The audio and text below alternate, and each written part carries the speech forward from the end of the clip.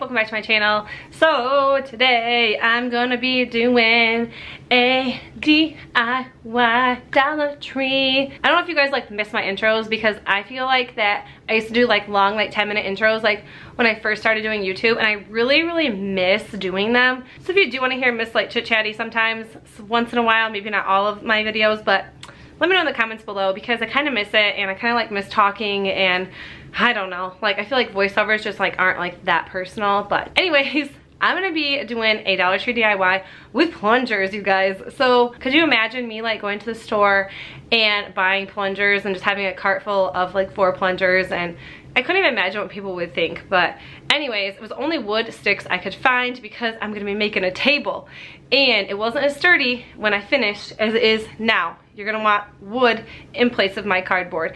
But anyways, we'll probably do a voiceover and then I'll let you know then anyways. Also, I do want to show you a couple awesome t-shirts from this awesome company who sent them to me. Thread Tank sent me these super cool t-shirts, and they have like little like lounge like sweatshirts. They have like the cutest sayings on them, and I absolutely love them. And also they gave me a coupon code for you guys, Kristen10, to get 10% off your order, and it's good till June 30th. So the first one they sent me was this. It says, "Be a kind human." And I ordered medium and everything, and I think that I need to just start ordering large and everything. Sorry, I looked in the viewfinder and seen that like my necklace is all messed up, so if that annoyed anybody, like that drives me nuts. So they sent me this. It's like a little slouchy sweatshirt, and like I said, they sent me, or I ordered mediums, and it does fit to size. I should have ordered large just because I like my stuff like really big, but they're cute anyways. Like I said, I roll my sleeves up. The sleeves were a little short on this one, but the quality of these are really nice. The t-shirts are super soft. So, Be a Kind Human, I really liked that one. And then this one is like, these last two are like totally me. This one I loved in this like gray color, and it says, "Running on Diet Coke and dry shampoo." And I've already wore these. They're like dirty, but I pulled them out of the dirty clothes just so I could show you guys. And then this one says, "Mom life is the best life." And like I said, they have the best sayings on their t-shirts and their little sweatshirts. So if you do want to check them out, I will leave their links in the description box below along with my coupon code. Anyways, let's get on to doing some DIYs with plungers.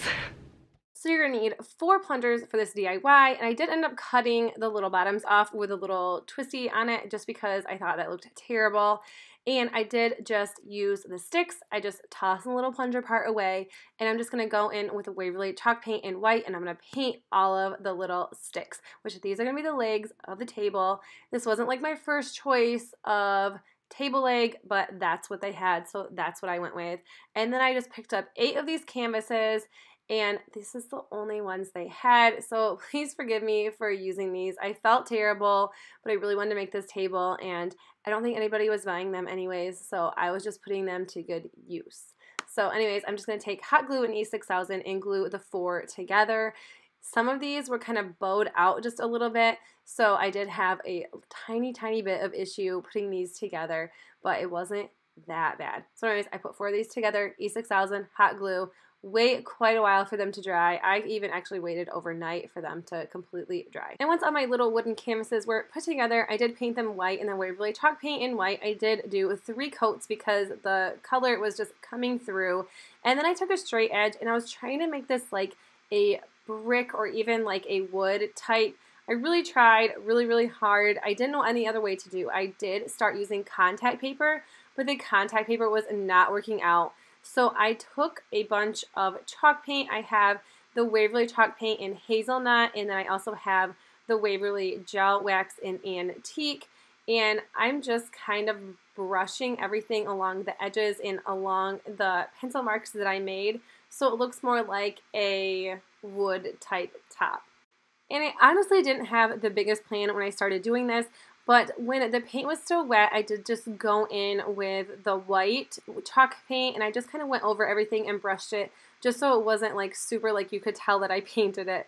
And then I did just go over as well with the hazelnut and kind of made a bunch of like really crazy lines. And like I said, there's no rhyme or reason to this because I thought I would just use contact paper to start with, and then it just did not work out. But this is all I used, and like I said, I was just going in and making brush strokes and just moving the paintbrush however I wanted. And if I didn't like it, I just touched it up with a Waverly white, as you could see there.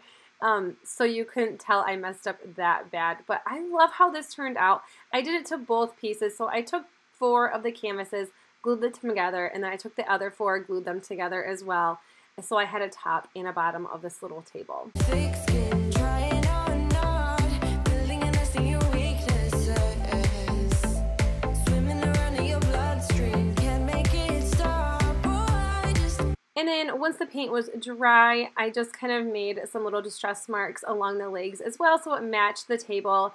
And then I just took some E6000 and hot glue and glued my little toilet plunger handles to the corners of all 4. And like I said, I did wait quite a while for everything to dry because I was kind of impatient and I started trying to put the top on while the glue was still drying on the bottom, and it all fell apart. Trust me, this fell apart 4 times before I actually got my life together.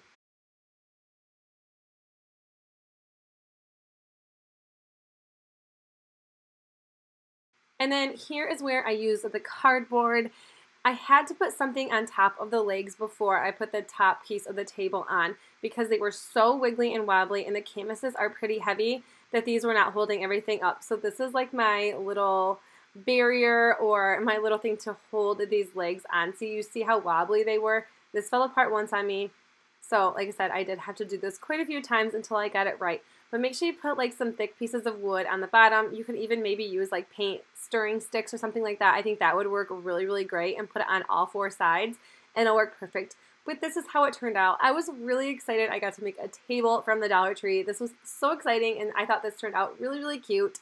But if you guys liked this video, make sure you give it a thumbs up. And if you are new to my channel, I would love if you hit that subscribe button. And I hope you love my toilet plunger table. And I'll see you in the next one. Bye.